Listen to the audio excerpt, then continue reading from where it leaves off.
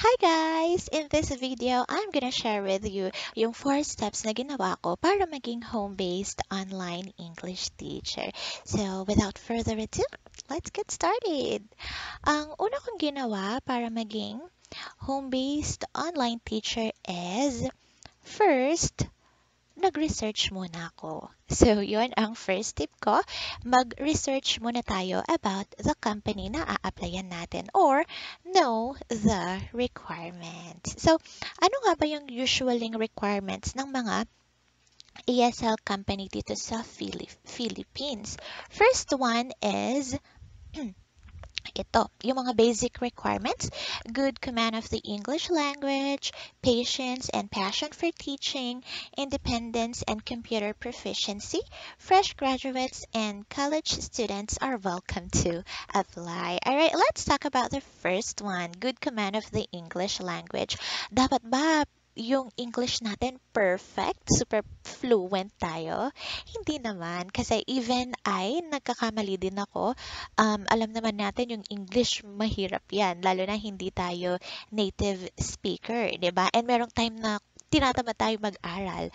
So, hindi naman all the time, kahit hindi naman dapat talagang super fluent tayo. Pero, dapat alam natin paano siya gamitin. Kasi, 'di ba, ang magiging work natin is English teacher. So, dapat alam natin paano ituturo yung English. And, karamihan, yung pinakamababang hinahanap ng mga interviewer na level sa mga ini-interview nila is dapat at least nasa upper intermediate tayo. So, ito yung pinakamababa. Mas maganda kung tataas pa tayo sa upper intermediate. Alright, next one, patience and passion for teaching. Madali na lang yan. Kayang-kaya nyo yan.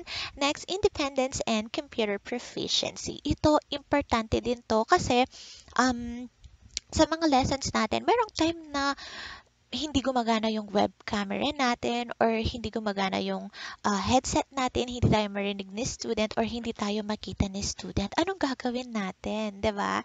So dapat alam natin yung mga basic troubleshooting steps na gagawin natin para ma-fix natin yung mga problem na yon. And kasi merong mga ESL company na strict sila.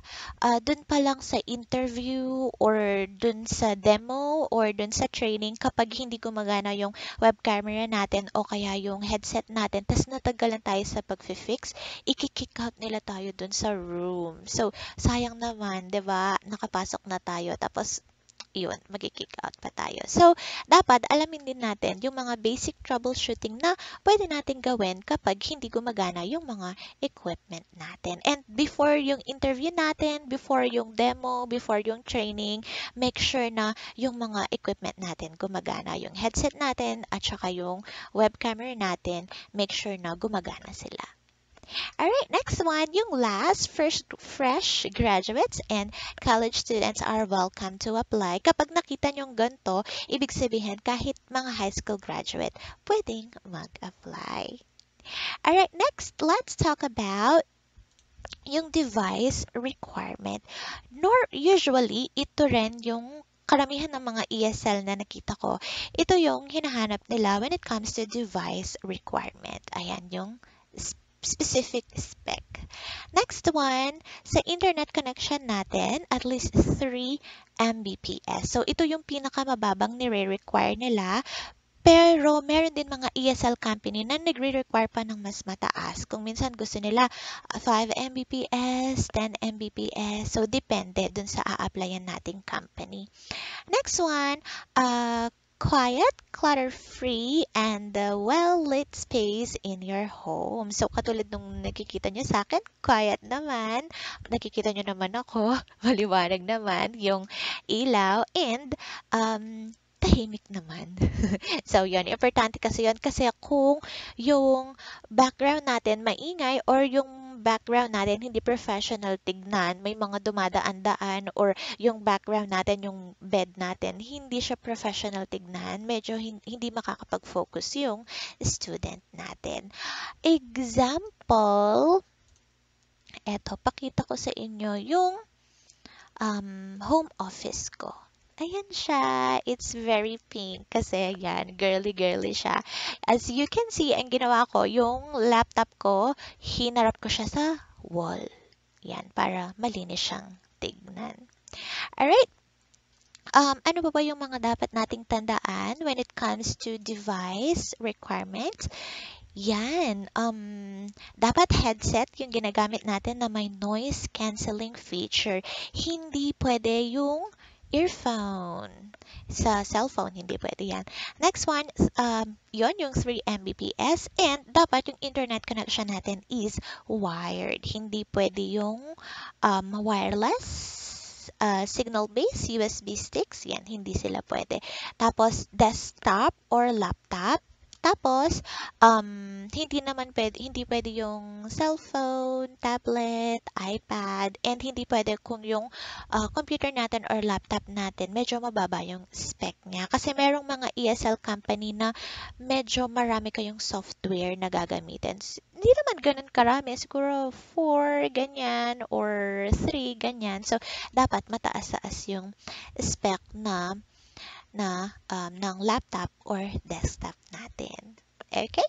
So, there you go. Ngayon, dahil alam na natin kung ano yung mga requirements, alam na natin kung ano yung next step natin, 'di ba? So, nakita natin kailangan pala good command of the English language. So, kailangan mag-practice tayo. So, for beginners, kailangan mag-practice tayo. Kung okay naman yung English natin, kailangan mag-refresh tayo ng mga grammar rules. So, especially for beginners to, kung hindi nyo alam saan kayo magsa-start, ano ba yung mga importanteng rule sa ESL, eto siya.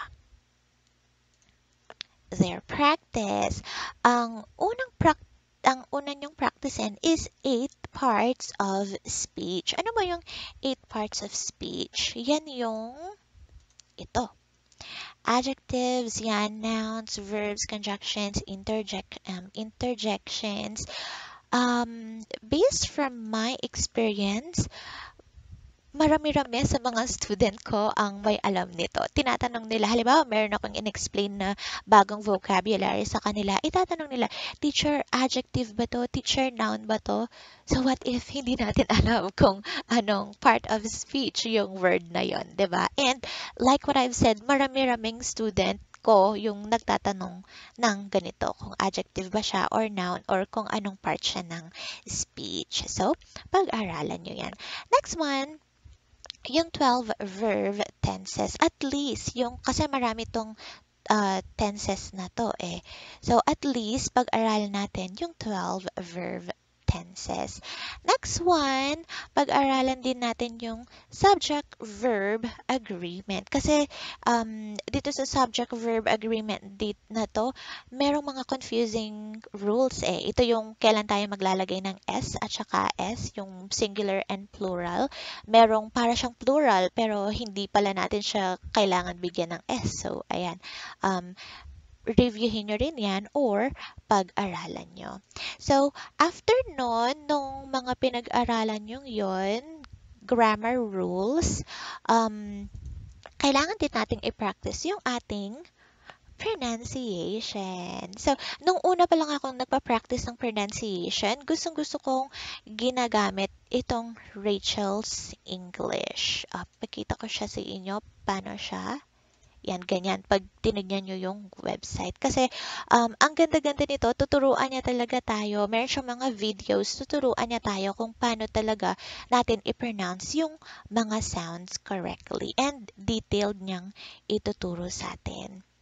Make sure na clear nating nabibigkas yung mga sounds na to. Yung F versus P, V versus B, short E and long E sound, and then meron tayong soft TH and hard TH sound. So, make sure na during the interview, nabibigkas natin ng tama yung F, V, short E, long E, and yung TH sound. Normally, sa interview and sa demo, yan talaga yung pinapakinggan ng interviewer. Tinitingnan nila kung nabibigkas natin yan ng clear.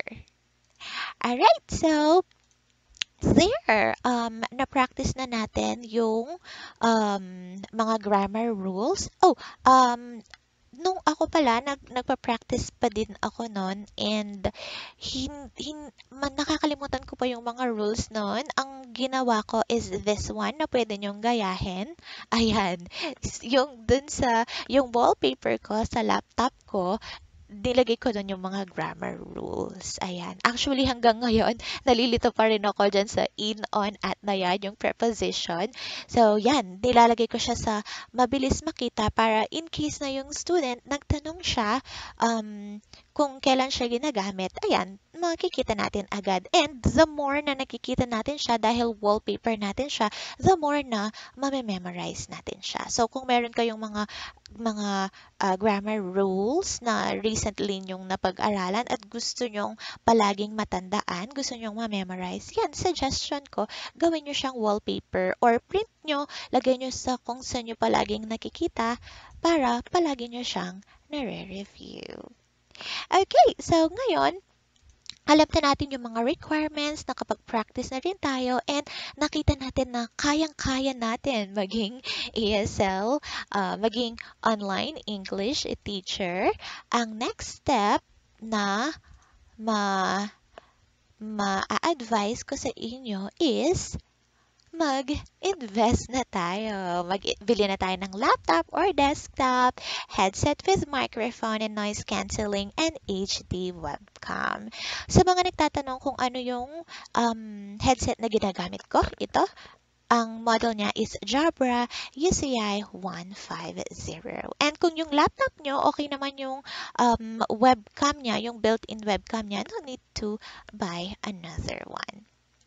Pero, when it comes to investment, merong mga nagsasabi sa akin um, na mga gustong mag-apply sa ESL pero natatakot silang mag-invest. Kasi paano nga naman kung nag-invest sila tapos bumagsak naman sila sa interview or bumagsak sila sa training, 'di ba? Paano yung invest nila? Paano babalik 'yon lalo na hindi basta-basta yung presyo ng mga ininvest nila, laptop, desktop, internet, yan hindi basta-basta yung gastos, 'di ba? From my personal experience, ganyan din yung nangyari sa akin. Dahil ayokong mag-risk, una, hindi mo na ako bumili ng laptop or desktop. Dahil super bait ng sister-in-law ko, naghiram muna kami ng laptop sa kanya. So there, naghiram muna kami ng laptop, nag-apply muna ako, tapos nung pumasa na ako, doon ako nag-start mag-ipon ng pambili ng laptop and desktop. So, there. Kung meron kayong super bait na kamag-anak or super bait na friend, maghiram muna kayo. Pero kung nanghiram lang kayo, mag-make sure din kayo na agad ready na kayo. Ready na kayong makabili agad ng laptop or ready na rin kayong magpalagay ng internet connection kasi gusto ng mga ESL, yung mga teacher na ready na rin mag-teach agad-agad. And nakakahiya naman kung manghiram tayo ng matagal, 'di ba? So, yun, based from my experience, nanghiram muna ako. Tapos, nung nakapasok na ako, nag-ipon ako ng pera. Yung kinita ko sa pagtuturo din sa home-based online teaching job, yung kinita ko, siya rin yung pinangbili ko ng laptop. Tapos, yung asawa ko, nagustuhan niya din yung work ko. So, nag-ipon na naman kami, bumili kami ng desktop. And, bumili pa kami ng isa pang another laptop. Tapos, yung mga headset na binili namin and yung mga webcam, lahat yan galing lang sa pagtuturo namin online. So, dun sa mga nagda-doubt kung kikita ka ba talaga sa pagtuturo ng English sa bahay lang, yes, kikita ka talaga. So, like what I've mentioned, based from my experience, lahat ng equipment na na-invest ko, galing lang yan sa home-based online teaching. Alright, so there, review lang tayo ng konti. Alamin natin yung mga requirements. Mag-practice tayo ng grammar.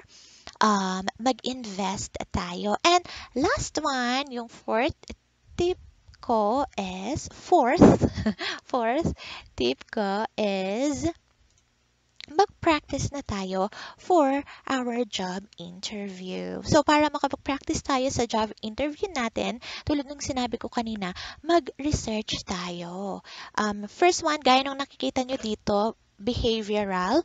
Yes, important to. Depende kasi yung magiging behavior natin dun sa requirement ng company na papasukan natin. For example, kung nakita natin na yung mga tuturuan natin sa company na yon is kids, so syempre dapat yung behavior natin enthusiastic tayo, friendly, 'di ba? Yung mabilis dapat mapaloob, mabilis mapalapit yung loob ng mga kids sa atin. Kung mga adults naman, yon dapat friendly tayo. Wag naman sobra-sobrang enthusiastic. Wag tayong parang super pangbata yung pagtuturo natin. And then, kung yung mga a-applyan, kung yung mga student naman is businessman, businesswoman, friendly tayo but at the same time more on professional. And yes, importanteng malaman natin kung ano yung kinikater na student nung company na yon kasi based from my experience, meron akong isang company na in-applyan, basta ko lang siya in-applyan, gusto ko siyang subukan and hindi ako nagre-research. Nagtataka ako, ba't ako bumagsak sa interview? Nasagutan ko naman lahat ng question and feeling ko, okay naman yung performance ko sa interview. So, tinanong ko, ba't ako bumagsak? Ang sinabi nung interviewer, kasi masyado daw akong friendly. And yung voice ko, dapat daw pang kids yung mga student na tuturuan ko. Kasi ang hinahanap pala ng company na yon, yung teacher na friendly but at the same time professional and strict.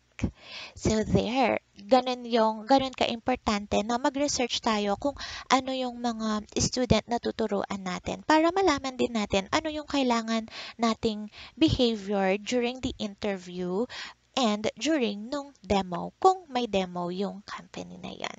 Okay? All right. Next one is job interview questions. Alamin natin kung ano yung mga job interview questions. So, based from my experience, marami-rami na rin akong gina-applyan ng mga company. Ang ang palagi nilang tinatanong is, tell me something about yourself. Yan yung number one question. And ang ginagawa ko dito sa tell me something about yourself pa lang nito, marami na akong sinasabi para yung interviewer hindi na siya ganong magtanong. So, yon, another tip ko sa inyo yon, dun sa tell me something about yourself, kung marami na kayong masasabi, sabihin nyo na para yung interviewer, wala na siyang ganong maraming tanong, hindi na ganong nakakakaba. Alright, yun yung madalas na tinatanong nilang una, tell me something about yourself. And based from my experience, ang mga tinatanong nila is yung mga situation na based sa magiging klase natin. For example, paano tayo nag-handle ng isang class? Yan, ano pa ba? Paano natin tuturuan yung isang student na hindi nakikinig? Yan, how can you teach a student who doesn't want to listen? Paano ka mag-e-explain ng vocabulary sa isang student na beginner pa lang or zero English? Ano pa ba? Paano mo i-correct yung sentence ng student mo? So, iyon, mga situation, mga questions na tungkol sa magiging class mo dun sa ESL company na yon. And meron din mga ESL company na nagtatanong sila ng confusing words na nakakalito. Ako noon naaalala ko, meron nagtanong sa akin, ano yung difference ng on time sa in time? So, nung time na yun, hindi pa ako familiar sa kanya. Nakalimutan ko na ano yung sinagot ko. So, yun yung importance ng pagre-research, 'di ba? Alamin natin kung ano yung mga possible question. And at the same time, alamin na din natin yung mga yun, kung ano ba yung mga confusing words sa English. So, like yun, yung difference ng in time sa on time. Eto pa, example, difference ng especially,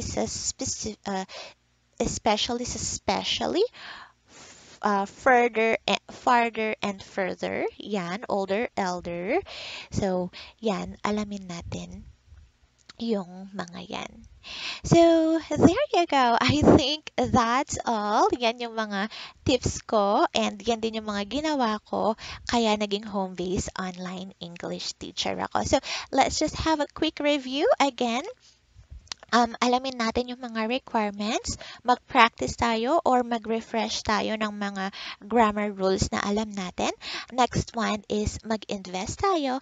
And last one is mag-prepare tayo para sa job interview. You can do it, guys. Just believe in yourself.